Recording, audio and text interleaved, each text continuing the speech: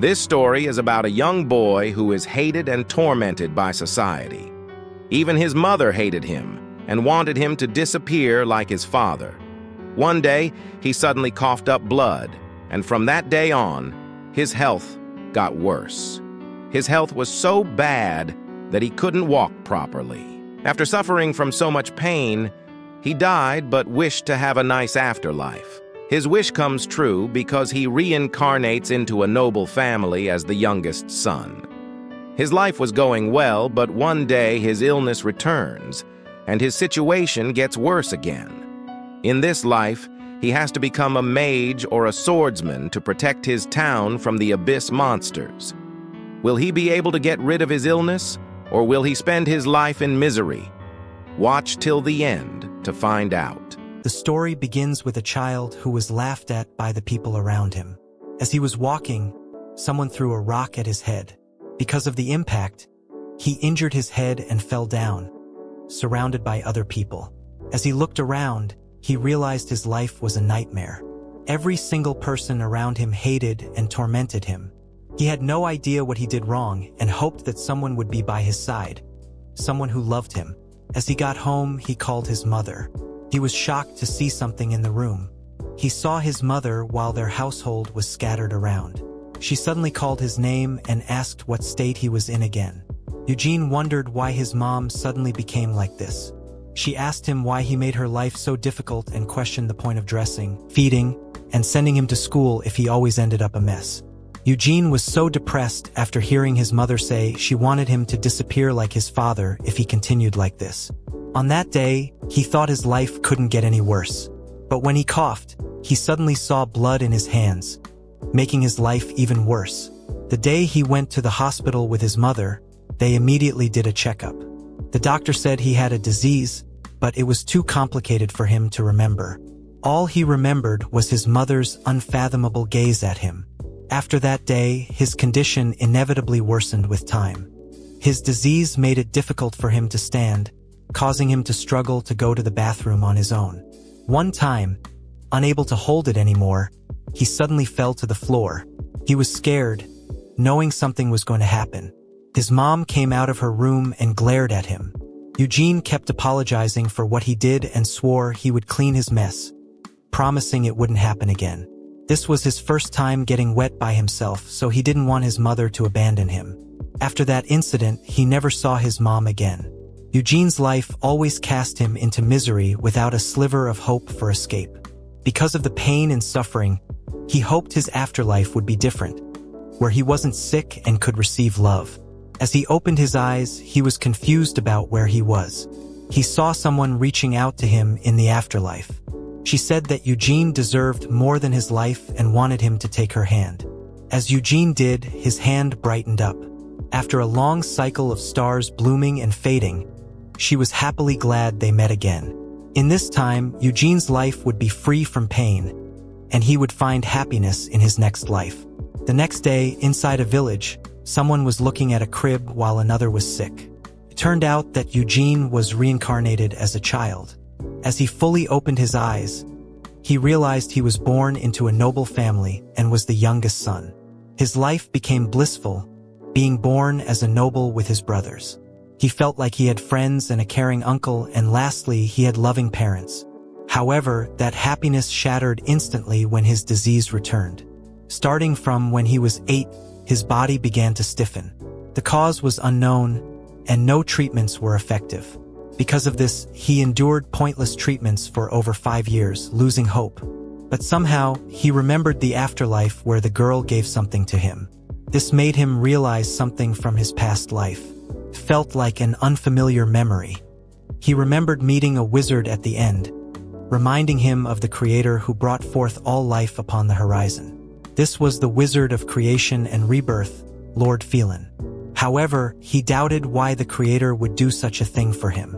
Suddenly, he felt so light, like his illness had been cured. He wondered about it, but suddenly someone lost their grip on something. It was his brother, who was startled to see Eugene so healthy. His brother was flustered but cried to see Eugene finally healed. They ignored the reason and were happy to see him smiling again. He wanted to try walking, so his brother assisted him. As time passed and his memories of past and present lives settled, the questions he had been putting off came rushing back. But he was still wondering why the Creator chose him from his past life and bestowed such grace upon him. He also wondered what the Creator said to him that day. Despite attempts to understand the Creator's intention, he still couldn't find an answer that satisfied him. Therefore, he decided to stop worrying and live a life devoted to the Creator, Lord Felin. As the youngest son of the great Felivia family, who guard the world from the abyss at the western borders of the horizon, he would live the life of Eugene Felivia. But he thought he overdid things when his uncle trained him so hard. His uncle ordered Eugene to stop whining and prioritize counterattacks because he only ended up losing without doing anything. Suddenly, Eugene disappeared into thin air. It turned out he saw an opening in his uncle's defense, but his uncle confidently knew he could block the attack. He was shocked that Eugene's attack was more powerful than before. He complimented Eugene for almost hitting him, but noted that Eugene's exaggerated movements carried too much risk. Eugene surrendered, knowing he lost again. However, his uncle was happy to have a close call fighting him. Even though Eugene lost, his uncle knew he had potential unlike himself at Eugene's young age. All of a sudden, Eugene kneeled down, feeling like he was going to throw up. His uncle advised him to build better physical strength. Surprisingly, his uncle didn't expect Eugene to be like this after suffering from an incurable disease. Recently, Eugene had been putting a lot of effort into his rehabilitation. At first, he had a hard time walking, but as he proceeded with rehab, little by little, he was finally able to move like he used to. Now, even though he was fully recovered, his brother still worried about him too much. Suddenly, his uncle hugged him, gladly happy to see him healthy again. They were glad to see him getting up after being bedridden with his illness. Day by day, seeing him recover was precious for them. This man was his uncle, Eugene Felivia, another parental figure who looked after him when he was young, in place of his sick father and self-involved mother. Eugene had become independent from their family 5 years ago and had been working as a doctor in the capital. He rushed over as soon as he heard news of Eugene's recovery. Eugene felt nostalgic as he remembered how his uncle took care of him. However, someone coughed, and Eugene immediately felt a threat as people entered the room. An eerie feeling enveloped him. These people were the head of the family council, led by Eugene Felivia. They laughed at him and made fun of him for being sick and a fugitive. Practicing their swordplay, they still considered themselves members of the Felivia family. They looked down on him for being a fugitive. However, their grandfather sarcastically said they must not make fun of them because they were still part of the Felivia family. Eugene immediately said they were going to clean their mess because they just finished their training session, which their grandfather understood. However, he changed the topic.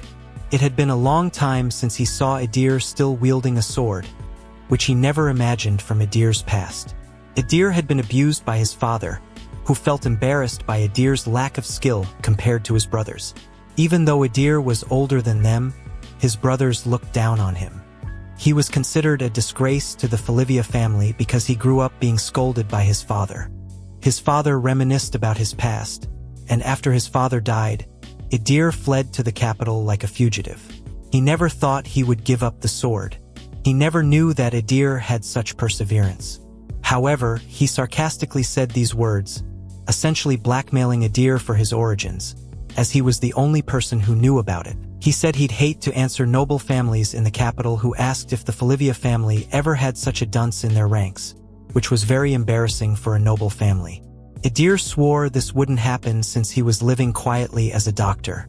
Eugene, however, wondered why they were insulting them. He began to shake with fear and silence after receiving such insults, but then he realized the whole reason as he looked at himself from the past. This fear was caused by the memories of his past life that bound him to its darkness. He realized that the high-esteemed Felivia family and the fugitives from the same family were like a matching pair. He understood why they hung around together but knew he didn't want his past life to be repeated. Finally, he had the courage to move. Without even hesitating, he punched one of Edric's grandsons. The weak and cowardly Eugene did this because he had no intention of being bound by the darkness of his past life. Because of his actions, everyone was startled to see him like this. The kind and polite Eugene began to lose control, demanding that Edric's grandson take back the words he said about a deer.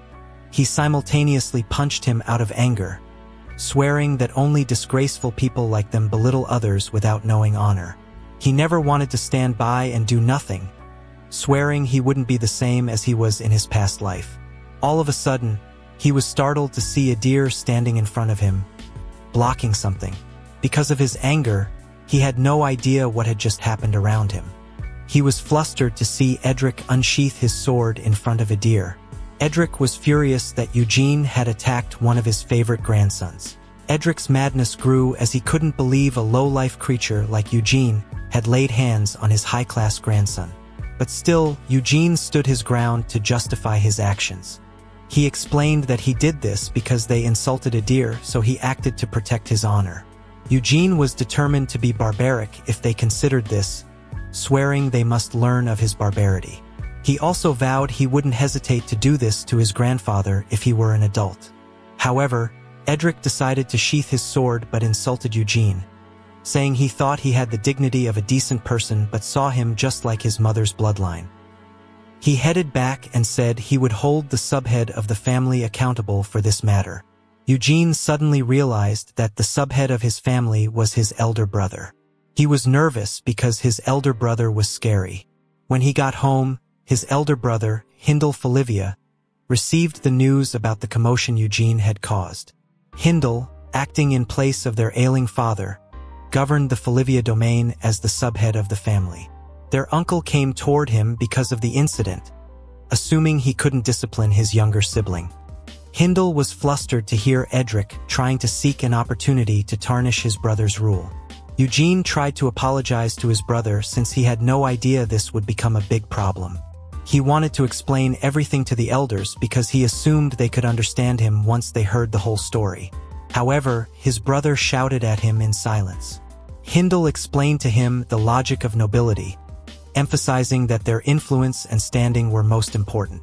Eugene felt guilty after realizing that violence wouldn't resolve everything. He was no longer a child who could do anything and be forgiven. Just as suddenly, his brother asked him what he thought Eugene had said when their great-uncle yelled at them. Eugene had no idea about this. To his astonishment, Eugene had actually told their great-uncle to shut his mouth. It turned out that his brother had stood his ground to defend Eugene's dignity and not to belittle anyone. Eugene had been worried that, after being sick for so long, Eugene might be intimidated by others. Luckily, he was relieved that this wasn't the case. Eugene advised him to remain confident and proud, reassuring him that he didn't need to cower. He was proud to see Eugene as the son of their mother and father and as his brother. As Eugene was about to hug his brother, Eugene stopped him. Even though Eugene liked what Eugene did, it didn't mean he could let him off without scolding. Eugene warned Eugene about associating with their uncle Adir. Eugene was confused as to why everyone hated his uncle Adir so much. Additionally, Eugene was mad because he had advised Eugene to focus on his recovery, but instead, he had been dueling and getting into fights. Consequently, Eugene decided to confine Eugene for a month, which flustered him.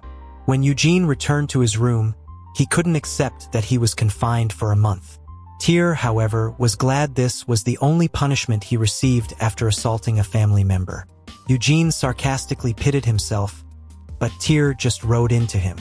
Eugene tried asking Tyr if he could turn a blind eye a few times, but Tyr swore this was impossible, vowing to report everything, even if Eugene just showed a sign of going to the training ground. Eugene had an idea. As long as he didn't go to the training ground, Tyr wouldn't report. But Tyr would report even if Eugene just picked up a sword. Eugene felt pity for Tyr, but Tyr replied that Eugene was the one who was petty for clinging to technicalities. Since there was no sign of Tyr changing his decision, Eugene formulated a plan.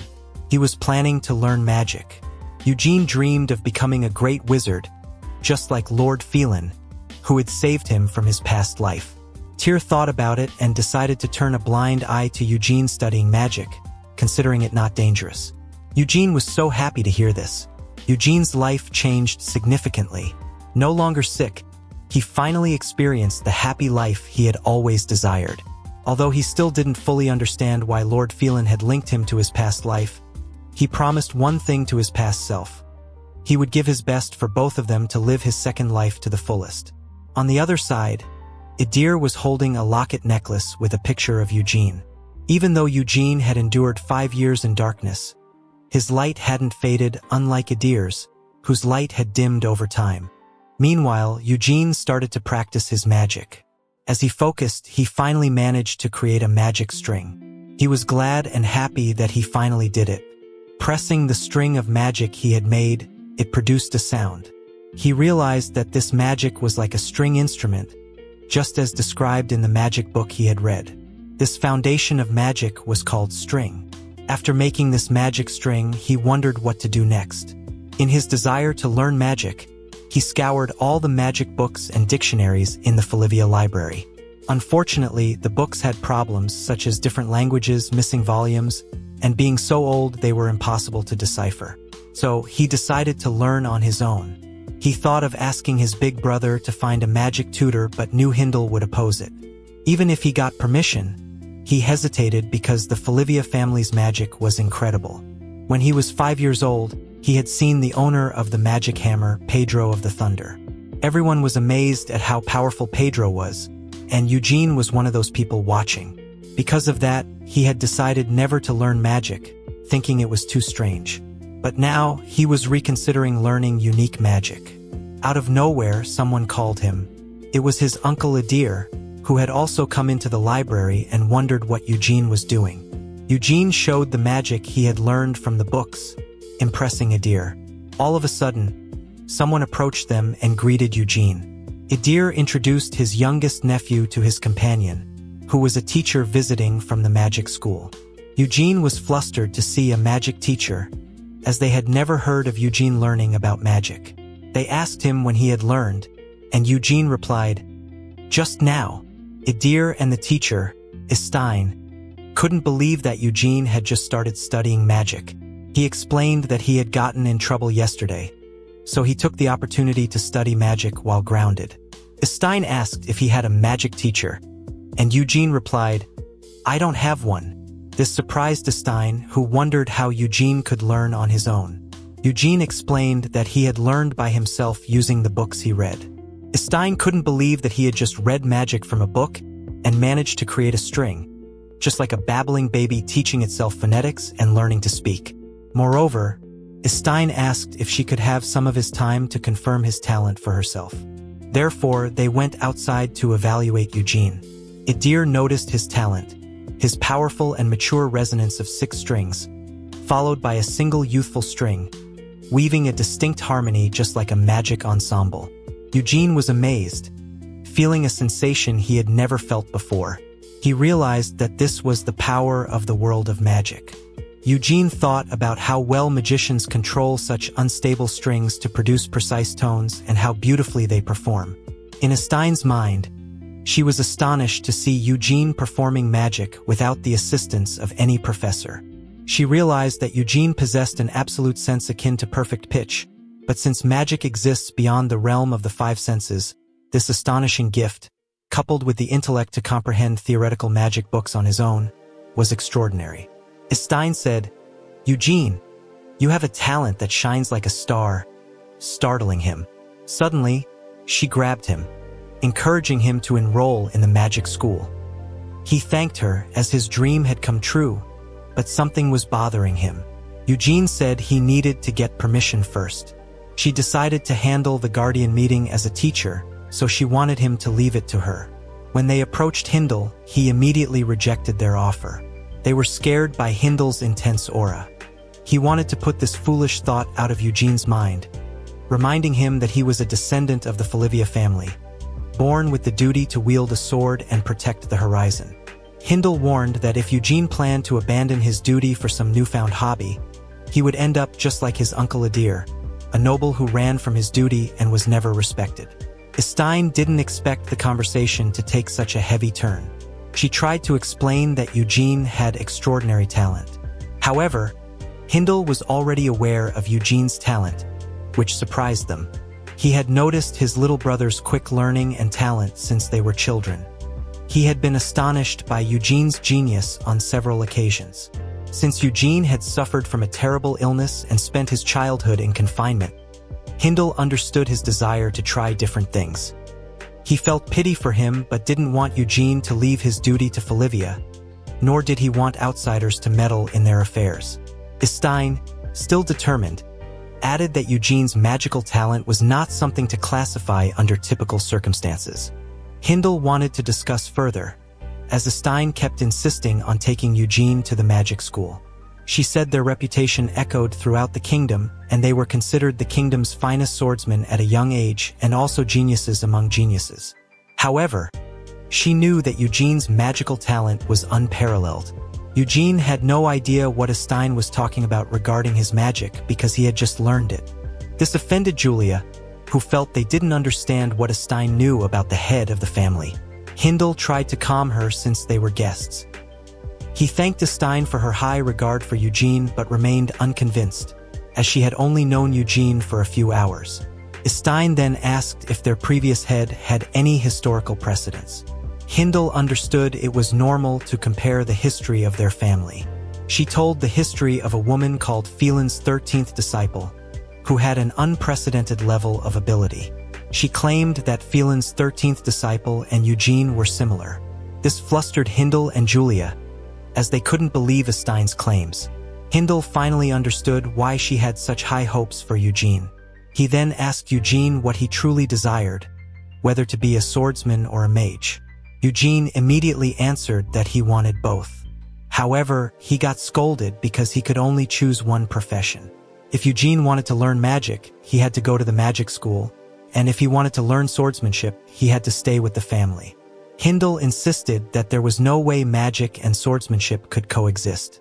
Eugene had a hard time deciding, but he chose to follow his heart's path from the moment he received Lord Felin's grace and was able to stand up again. He vowed to be a person who could give back as much as he received. Therefore, he decided to become a mage like Lord Felin. Even though he chose the magic school, he decided not to give up on swordsmanship. Hindle understood his point but really wanted Eugene to choose only one. Hindle heard his wish and approved his decision to become a mage, promising to support him. However, there was one condition. Eugene had to meet the admission requirements for the magic school within 1 month. If he failed, everything would be as if it never happened. This scared Eugene, as common mages took 10 years to process, and his brother's demand to do it in a month was absurdly challenging. Hindle wanted to test what Stein said about Eugene's talent. Eugene, astonished, thanked him for his approval and swore he would not disappoint him. He vowed to work hard. Hindle was confused about whether Eugene truly understood what he was agreeing to. Normally, it takes 10 years to meet the minimum requirements to enter a magic school and become a mage. Hindle knew that becoming a mage in 1 month was truly impossible. He assumed Eugene might not understand, but he was confident that Stein was not ignorant of some facts. This made him curious about why she was so confident. A long time ago, the land was filled with nothing but chaos. Lord Felin descended upon them, and she took pity on the polluted earth. Using magic, she drove the monsters away from the land. Although the monsters had vanished, only a desolate, lonely landscape remained. As she gazed upon the empty land, Lord Felin suddenly felt a wave of loneliness. Therefore, she plucked stars from the sky to create 12 disciples. Together, they filled the land with life. This is the story of why the world is so peaceful and flourishing with life. It is because of Lord Felin and her 12 disciples. Stein suddenly saw Eugene fall asleep to her story, so she assumed it was boring. However, Eugene denied it. Stein was aware that it's natural to find the story boring after hearing it so many times as a child. Moreover, she asked Eugene about his perspective when listening to Lord Felin's story. He replied that her story was quite sentimental and brought him to tears, which made Stein so happy. Though she liked Eugene's perspective, she wanted him to look more like a mage for a moment. Eugene's understanding was that they call her the supreme being who created life above the horizon, so he thought Lord Felin was a mage instead of a god. The miracles she performed, akin to those of gods, were miracles of creation and life itself, made up of a myriad of magical strings. These strings of magic are like the strings of an instrument. Depending on how they are plucked, they can produce various phenomena. Just as strings can produce various sounds depending on the vibrations, they can become water, fire, wind, and lightning. They could also become life and even the world. The magic of a novice mage and the creation magic of Lord Felin operate on the same principle within these strings. She explained that this core string can truly be seen as the alpha and omega of magic. This is why a mage's ability is absolutely dependent on the strings, how many strings they can manipulate and how well they can play them. These two aspects define a mage's ability. When Stein looked at Eugene's talent, she was glad that he was verified on that day. He also had the ability to delicately handle the strings that were innate inside him. Lastly, the remaining task was to see how many strings he could use. However, Eugene only had one string. She complimented him, explaining that it is normal for a beginner. She added that starting with one string and aiming to reach the minimum number required to influence reality beyond sound waves, which is 4 strings, is the entrance to practicing magic. However, Stein said that not everyone is capable of reaching the 4 strings because each person's number of strings is innately fixed. Therefore, they decided to borrow a measuring device to determine Eugene's potential. Eugene was nervous since he only had one string, but Stein reassured him not to worry. She explained that even though the number of strings is important, there is still another way to improve.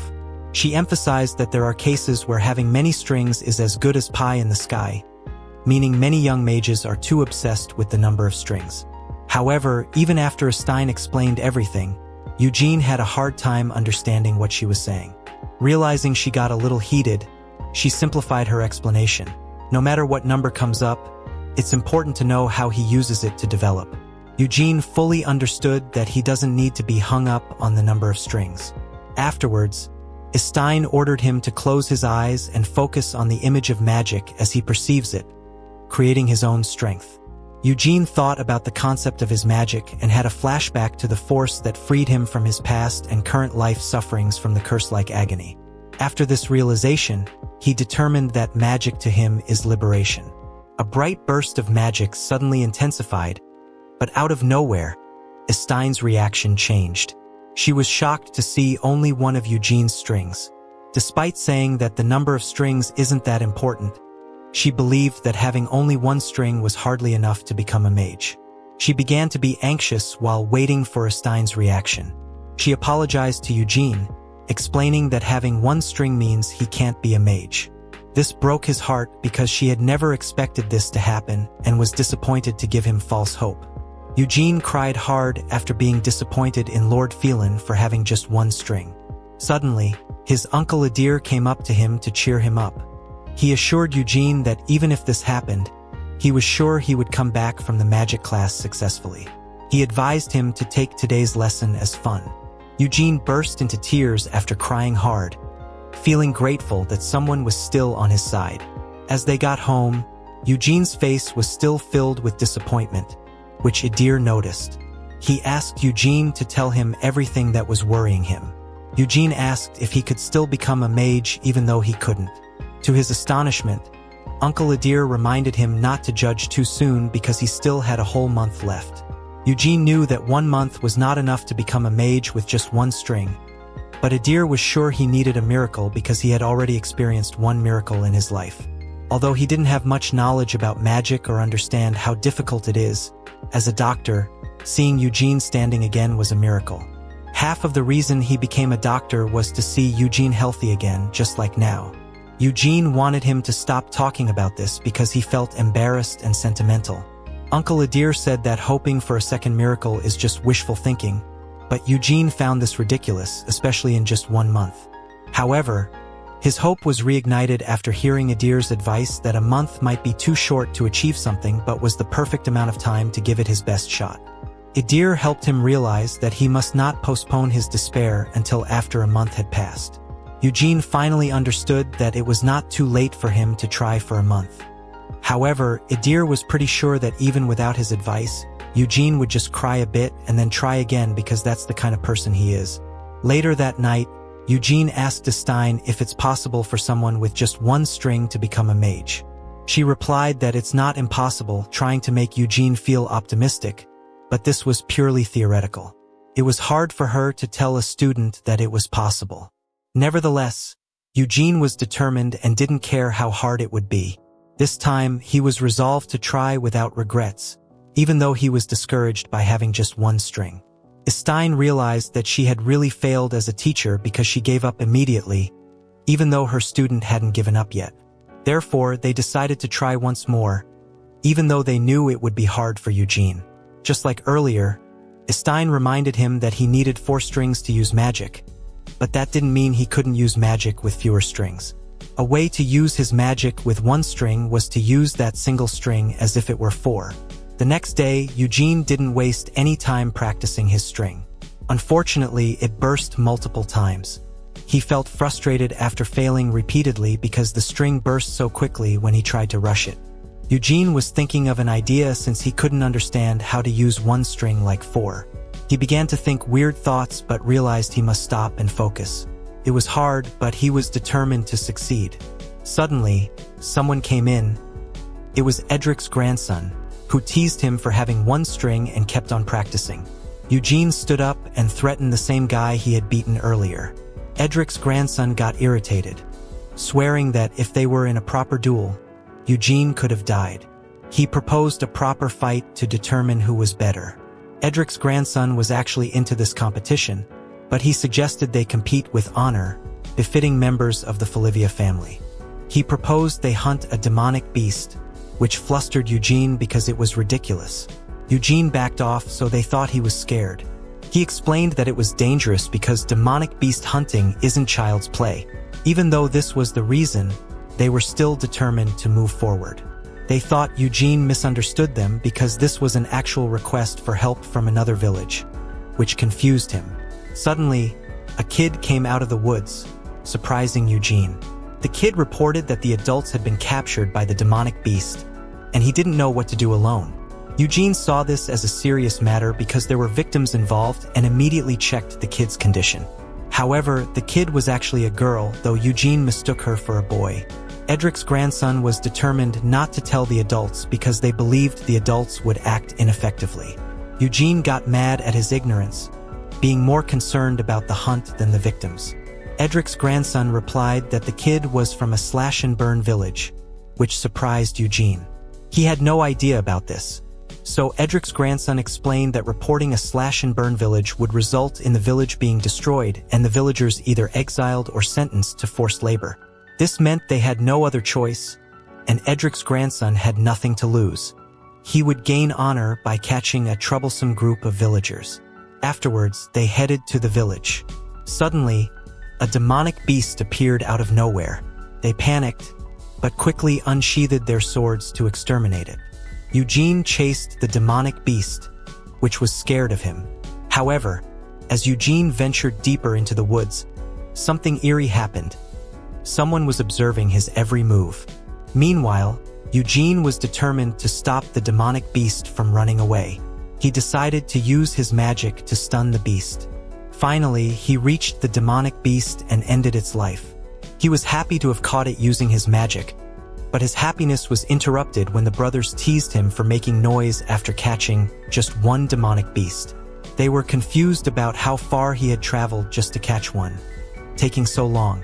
Upon returning to the village, Eugene was surprised to see that the other guy had caught many demonic beasts on his own and had won their bet. Eugene felt frustrated but was amazed by their talent. He analyzed their methods. They relied on precision and targeted the weaknesses of the demonic beasts. This made him realize the expertise of the Felivia family, known for their pinpoint attacks that penetrate the essence. Despite being annoyed, he was still impressed by their strength. Out of nowhere, the kid complimented him for catching one demonic beast but felt hesitant because she couldn't repay them. The brothers were mad at her because, as slash-and-burn villagers, they had nothing of value. They asked her if she had any idea where the villagers might have been taken. She explained that when she woke up, everyone had vanished, and she didn't know where they had gone. They were flustered to hear that the demonic beast might have taken the villagers and got mad at her for being clueless. They had no other choice but to find out what they could before heading back. Eugene realized that the twin brothers were responsible despite their rudeness. They ordered Eugene to take care of the demonic beast's corpse and the kid while they scouted around. Eugene wanted to help, but they rudely told him their roles were assigned based on ability, which frustrated him more. He burned all the demonic beast corpses and then went inside one of the villagers' houses. He called someone Grandpa and scolded him for staying because the demonic beasts might be agitated by the hard work done to their land. Eugene swore he wouldn't report them to the adults, so he wanted the old man to promise no more burning fields. Suddenly, the old man's reaction shifted. He was grateful for what Eugene said. Eugene didn't want to bring up sensitive matters, so he asked the old man if he had any explanation for the situation. The old man, getting irritated, sarcastically said that when you're old, you even forget what happened yesterday or today. Eugene decided to look for clues himself. As he was about to leave, the kid wanted to come with him. Eugene was concerned about her walking for a long time. Suddenly, the old man stopped him, calling the kid to stay by his side, apologizing for her immaturity. Eugene noticed a change in the old man's mood and realized something was wrong. The old man said he would wash the kid and put her to bed. Eugene realized the old man didn't actually know this kid. As Jean was going to reveal that she wasn't a boy, Eugene stood up, wanting to take the kid with him. He made an excuse, saying he had second thoughts about having someone guide him, which might be a good idea. The old man agreed, but just as they were about to leave, the old man called them back and began speaking nonsense about their lives. He wanted them to understand that they were lowly beings and that nothing could change the fact that they were seen as trash by the noble people. When they finally went outside, Eugene immediately asked Jean how long the chief had been acting strangely. She replied that it had been about a month. She said that while he seemed okay today, before, he was all over the place and didn't even recognize the villagers. Suddenly, he started drawing strange pictures while making noises that no one could understand. That's why the adults said the village chief had gone insane and everyone was gossiping about it. As she mentioned the drawing, Eugene asked where it was. To his surprise, he couldn't believe what he just witnessed because the people of Felivia learned this symbol before reading and writing. This symbol is the mark of their nemesis, and when they are involved, things get complicated. The good news is that Felivia knows this nemesis's behavior better than anyone else. Moreover, he asked Jean if there was a large cave nearby, so Jean pointed to a cave that she was warned by the adults not to go to. Human madness and mysterious disappearances generally stemmed from one source: abyss worshippers. Even after the first mage fell and descended, those who worshipped the abyss, the old master of the horizon, regarded Felin, who came down from the stars, as an usurper. To wash away the original sin of being born as Felin's creation, they offered humans, fellow creations of Felin, as sacrifices. Jean couldn't believe what she just witnessed. She immediately ran towards her uncle and sister, horrified to see something she could never imagine. As he was about to report this to the adults, someone mumbled behind him. They were horrified to see it was the same old man from earlier who worshipped the abyss. He wanted the children of Felin to be burned, buried in wells, and fed to dogs. He was agitated at the Felivia family for always interfering when they were too close to their goal. Jean couldn't understand what was happening, while Eugene was surprised to see the old man was a mage and now about to attack them. Luckily, they avoided the flame that lunged toward them. Eugene was confused about why there was a powerful mage in a place like this. He began to think of a way out because he couldn't abandon the people and run, and even if he fought, there was no chance of winning, and the others might get caught in the magic. This made him feel like a disappointment to his brother for being unable to wield a sword with magic. He was now depressed, full of regrets, and unable to clear his head. Suddenly, he heard Jean screaming because a demonic beast was in front of them and about to attack. Eugene immediately acted, swiftly stopping the beasts and killing them one by one. He decided to save his regrets and worries for later. Right now, he needed to focus on protecting those he cared about. The demonic beast chief immediately cast flame magic to attack him.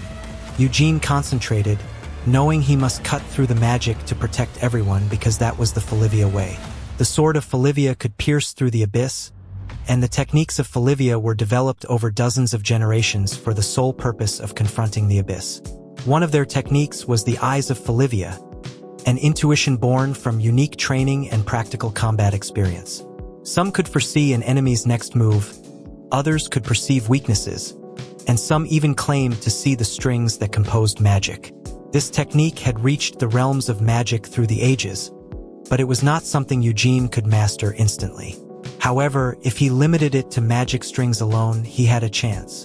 Just then, the demonic beast chief started to throw powerful flames at him, but Eugene managed to cut through the magic.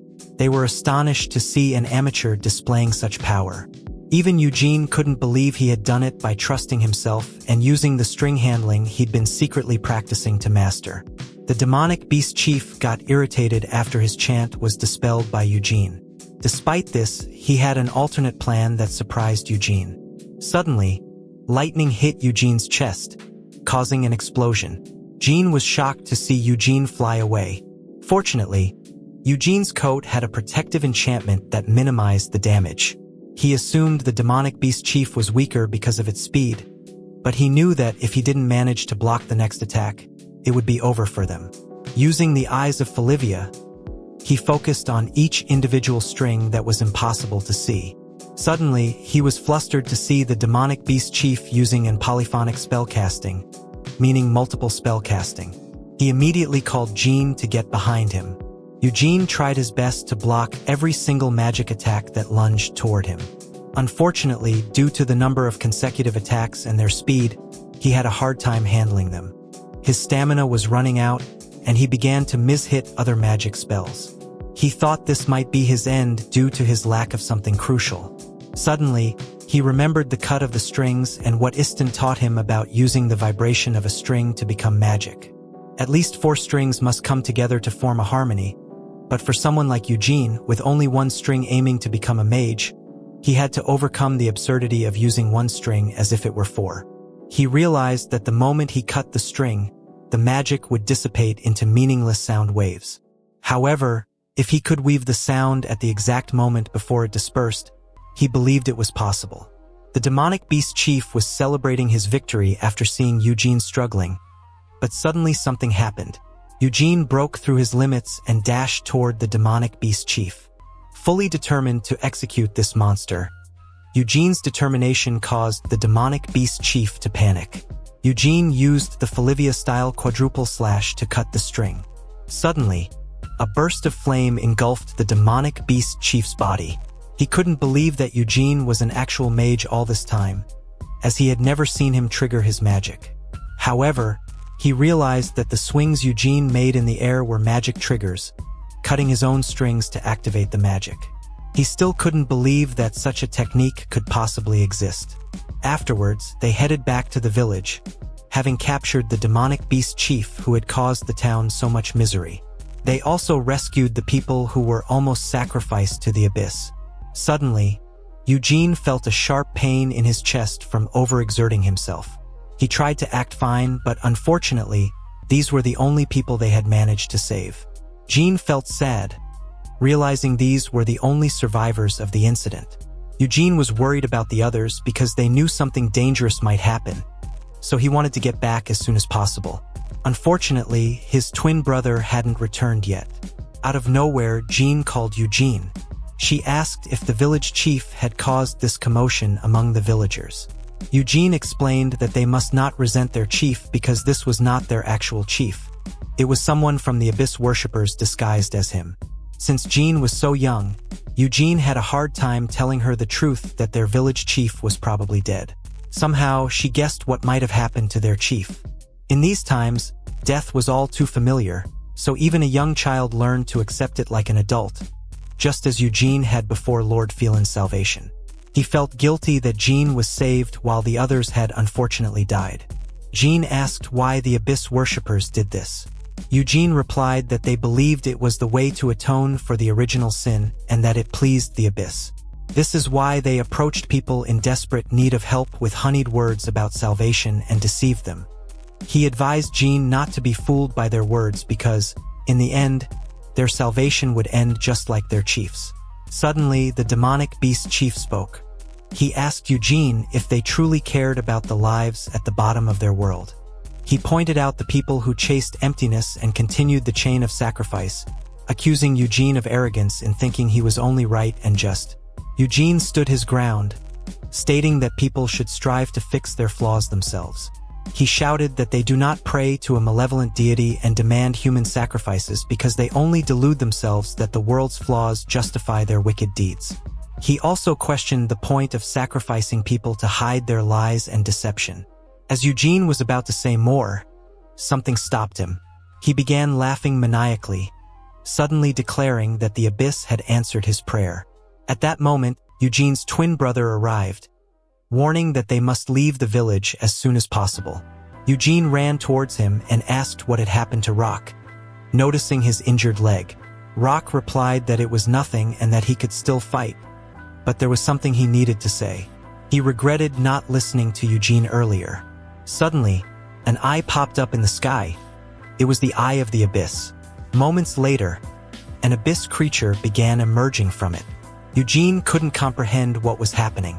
Meanwhile, the demonic beast chief grew excited, declaring that the abyss had sent forth its envoy for their devotees.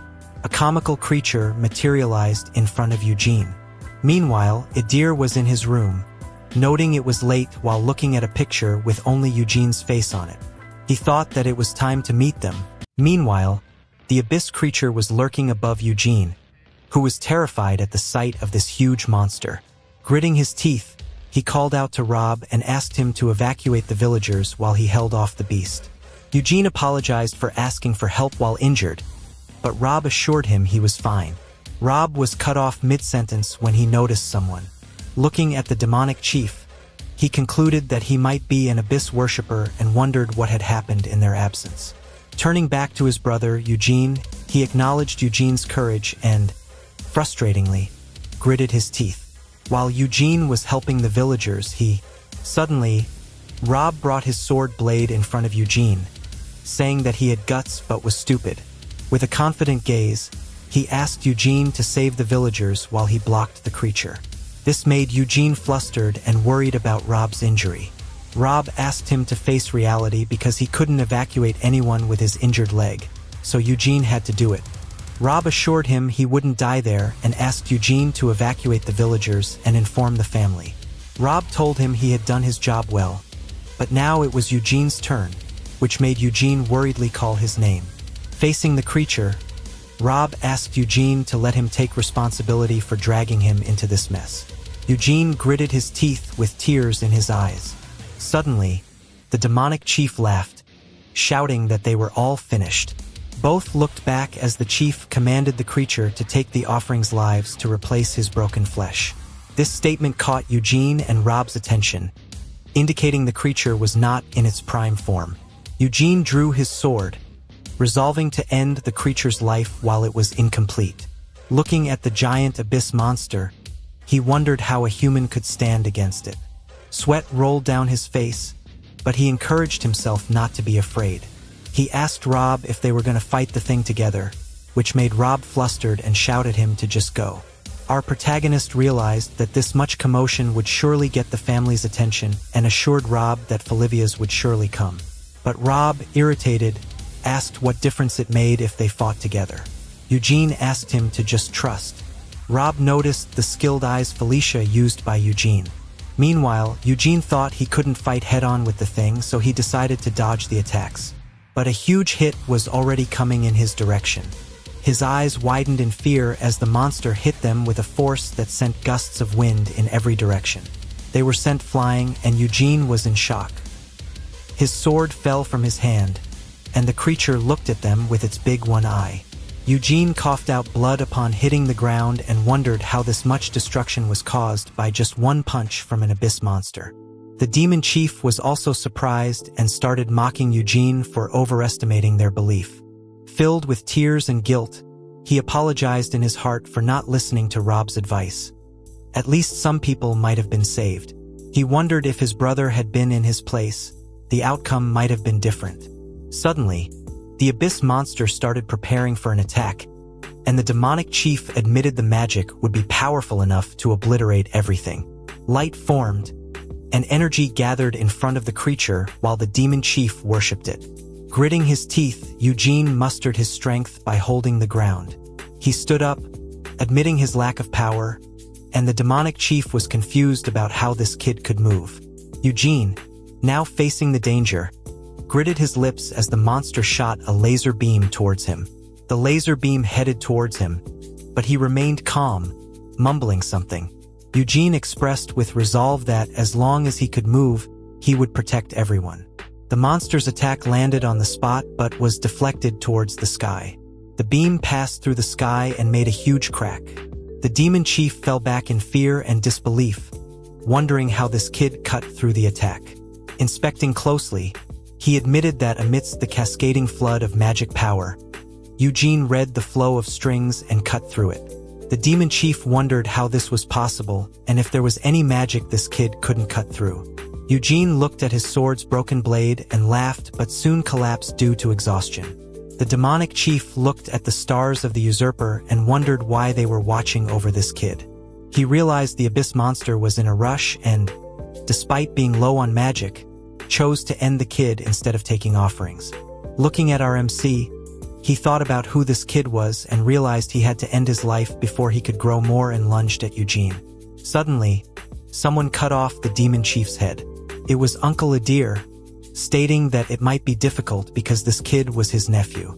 Then he took Eugene in his hands. Adir expressed that he would not stay still and leave his nephew to die. Sometime later, under the night sky, Eugene opened his eyes. Startled to find himself in Adir's arms, he asked why he was there. Uncle Adir told him he was there to fetch him and was relieved he wasn't late. Eugene suddenly remembered the monster and shouted at his uncle to flee. Uncle Adir told him to calm down and not to worry because it was all over. The monster was lying behind him, defeated. Eugene looked back and then confusingly looked at his uncle. His uncle just asked him to go back for now and save the talk for later. Sometime later, Eugene is walking down the street when he notices beautiful pink flowers. He asks the lady for the price of these flowers, and she is happy to see Eugene. She asks why he wants to buy them, perhaps suggesting he has a girlfriend, but he shyly replies that he is going to visit his friend in the hospital. She worriedly asks if he is going to see the twin masters. She expresses that she has heard the story of the master venturing into the forest to annihilate demonic beasts and asks if he was hurt. Eugene assures her that he is fine and asks how she knows about the story. The lady, with a smile, reveals that the story of the young master saving the village from demonic beasts is already buzzing around the town. He shockingly asks how everyone found out because the family council is still in session. The lady proudly replies that there is more than one family in this town. She explains that the masters acted on their own, which reminds him of his elder brother because he forgot about it all. The lady brings forward the bouquet of pink flowers and asks him to take it as a gift. Eugene thanks her but hesitates to take the flowers, but she insists, saying it is the least she could do for the young master. She tells him that he has shown bravery at a very young age, so take this as support. The lady warns him not to resist, otherwise it would never end, which confuses Eugene. As he walks past the street, everyone gathers around him, offering him gifts. The gifts are so many that he can't carry them all. Later, he arrives at the hospital, and the twin brothers notice him. He brings all the gifts with him, and his cousin asks about them. Eugene explains that the gifts were given by the townsfolk when he went to buy flowers. He says he will leave the flowers there, to which his cousin replies to do whatever he wants. Edric's grandson expresses that the gifts are too much, perhaps because the townsfolk assume this might be their first battle. Felivia warriors often get such hospitality on their first outing. He admits he has never seen so many gifts at once, which makes sense to Eugene. Eugene apologizes for ending up receiving all the hospitality alone, which his cousins do not mind. One of the twins asks him how he is walking after being injured so badly. Eugene, looking at his palm, expresses that nothing major happened aside from some scratches. With enlightenment, he utters that this might be because he already suffered in advance for 5 years. With a gloomy expression, his twins tell him that it is not funny. With a sullen face, Eugene says they are fine, so it is time for him to go. His cousin looks at him with a smile. Suddenly, He calls Eugene and apologizes for his previous behavior, which catches him off guard. His cousin goes on to say that in the past, he thought of him as a freeloader, but seeing him that day, he admits he was wrong, and Eugene proves to be a Felivia more than anyone else. Our protagonist, with a shy expression, reveals that he also thinks of them as obnoxious brats who just relied on the title, which makes the twins feel insulted. One of the brothers asks him to stop this talk and tells him to explain how he survived and what happened that day. Sweating, Eugene replies that nothing special happened. The monster was an incomplete resurrection, so it collapsed on its own. After a while, his uncle appeared on time and took care of the aftermath. The twins are a bit confused, and Eugene thinks this is the story he and his uncle agreed on. The twins ask each other if the story is anticlimactic, to which both agree. Eugene lets out a sigh of relief. He waves his hand and tells them that he is going to be scolded by Tyre for being late, but his cousins stop him. Turning his gaze to the side, one of the twins says that not much but wants to say thanks for visiting them. This statement pleases our MC, and with a big smile, he tells them this is what a friend should do. The civilians of the domain gladly bless the warriors who protect their land, and in return, the warriors face the abyss to live up to their expectations. It's a simple but ideal relationship, which is why the Felivia family is on the front line fighting the abyss and has achieved such a place. Thinking this way, Eugene understands why his family tormented him and his uncle. If the honor of the Felivia family is tarnished, then all this could crumble. Perhaps that is what they are thinking. Eugene also trembles with fear but overcomes it with the pride of being a Felivia. If Felivia didn't bestow his pride, then none of it would be possible. Even so, this does not justify the harsh and cruel treatment of the family towards his uncle. The family's expectations rested on Eugene's father, but after the injury in the Northern War, his father will no longer be able to wield a sword. So all the family's expectations shifted from his father to his young uncle. But Eugene's uncle preferred books over swordsmanship, and when it became clear that he had no talent like his brother, everyone, led by his grandfather, started harassing, scorning, and ignoring his uncle. Eugene also received scorn for being bedridden, but in his case, he has his family and Tyre on his side. But his uncle has no one, and his days have been more painful. With a smile, Eugene thinks that despite all this, his uncle never gave up. He never lost his gentle nature and also became a doctor to help people. He also overcame the lack of talent in swordsmanship by becoming a swordsman that rivaled the best in their family. Idir notices him and asks why he is staring at him and if he has something to say. With a bright face, Eugene expresses that he wants to become like his uncle. Idir smiles at his statement and thinks it would be disastrous if Eugene became like his uncle. In Idir's memory, he is bandaging himself when his subordinate comes in and asks about his condition. Idir replies that it is not good. The blood loss is significant and his muscles are torn, but having this much damage after facing the Abyss King is fortunate. His subordinate questions and then yells at him, saying that what is fortunate about it is he doesn't know how much effort they had put in to prepare that being. He shouts that the Abyss King is going to handle a war front, but killing it like this, how are they going to handle demons like the general? Not to mention he just sustained 20% of his strength. He shouts, asking if Idir is going goofy over the pretend family play with that kid Eugene. Idir puts a blade in his mouth and calls him by his name, Ilias, which scares the guy. Slashing the blade, Idir expresses that his behavior is inappropriate. He grips the guy by his hair and asks if the brat of Felivia wiped out on the spot, would he think he could handle the rage of the Felivia family? With a threatening tone, Idir tells him that because of his foolishly resurrecting the king, all of this happened, and yet he raised his voice in front of him. His lackey apologizes for his rudeness and reveals that he assumed Idir might forget about the great cause. He again apologizes for his thinking and behavior and is ready to accept any punishment. The guy explains that they were not the ones who resurrected the Abyss King because they lacked the sacrificial offering. Idir, with disappointment, says that his actions are always like this. Regardless, the plan remains unimpeded, and he has no expectations of him from the start. With a menacing tone, Idir exclaims that he will personally bring death upon the head of the Felivia family, Hindle Felivia. He says that the downfall of Felivia will proceed just as planned, and on the prophesied night by the abyss, the Felivia family will be annihilated. Later, our MC is practicing his swordsmanship and uses Felivia's eye. He demonstrates Felivia's 4 strings cut, which sends slashes forward.